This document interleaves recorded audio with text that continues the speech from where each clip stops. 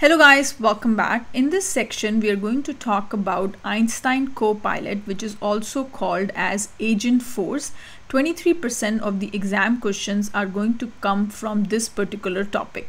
So under this topic, what are we going to learn? So the first important thing is we're going to understand the business requirement and identify when it is appropriate to use Einstein Copilot. So there are different tools that are available, and when is the requirement in which we are going to use Einstein Copilot.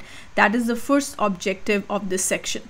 The second objective is explaining how the large language model identifies and execute a Copilot action. So we're going to talk about when a particular request comes.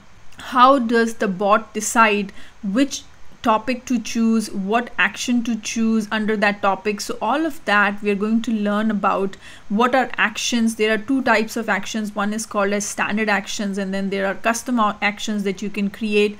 We will also learn how to leverage standard Copilot actions and create custom Copilot actions, and we will also talk about how to manage and monitor Copilot adoption. So all of these topics we are going to cover in this particular section. So from the next section, we will learn what is Einstein Copilot, what are the usage of Einstein Copilot, how to access Einstein Copilot. All of that we are going to talk about in the next video.